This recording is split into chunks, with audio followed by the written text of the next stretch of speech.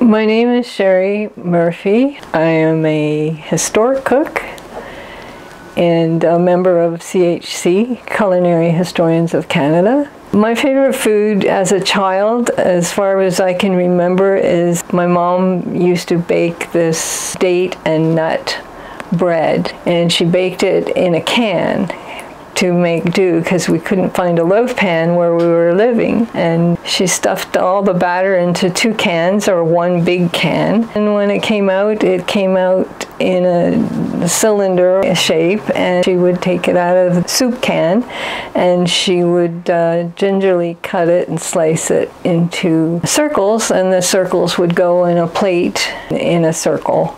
And then the center, she would fill it with either candies or small cookies that she made, or she loved the fact at Christmas time there was ribbon candy, which is old-fashioned.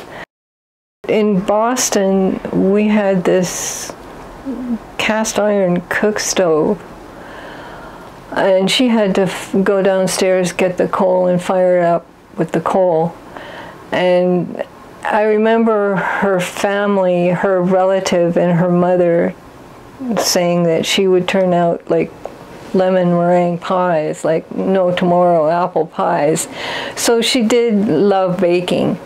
But when we were in Florida, everything changed. Her lifestyle changed drastically, so we couldn't afford to do so much baking and the cost of food and stuff. So the date nut cake to me was not only nutritious, but it was and filling. It was she baked it with the ingenuity of putting it in a soup can, and that just fascinated me.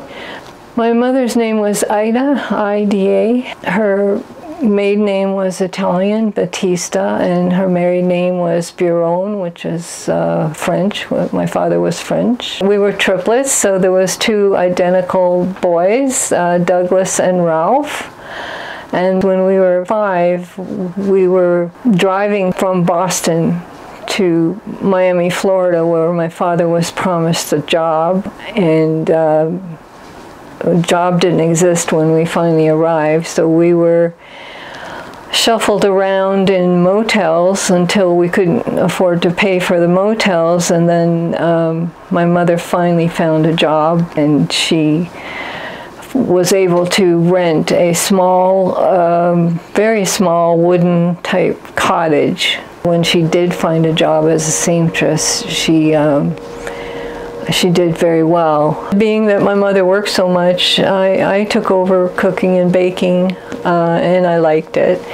And then in 1967, my 2 brothers got fed up of just going to college and not having money to date or have a car to drive to go on dates, and so they both joined the Navy. And one, after boot camp, one went to California base and stayed on board in the Navy, and the other was sent to 1 year in Vietnam. So I got the notion to, hey, you know, my brothers love the cake, the date nut cake and our bread. I said, hey Mom, what if I send this? She said, well, there might be a problem getting it to Vietnam where he was. By the time he got the 1 can, he said, I managed to get a piece because everybody else dug their fingers in it, and you know, you had to share. I was able to, with CHC, get a grant and go to Vimy in France. But before that, Fort York was doing a whole entourage of Great War recipes.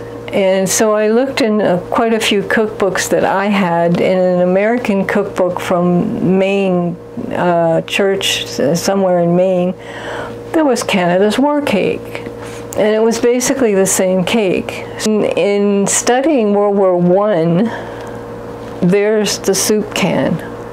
So I studied that, and when I went to France, that's what I did. I demonstrated to the kids. These were high school kids. I stuffed the can of war cake into 2 handmade wool socks. and wrapped it in brown paper, tea towel and brown paper, and put the GI's address where he was in the trenches. And so he had a can that he could reheat a stew in over his little fire going, or his mess tin. And he had a cake in the can, and he had 2 extra pair of socks. Some of them were in tears.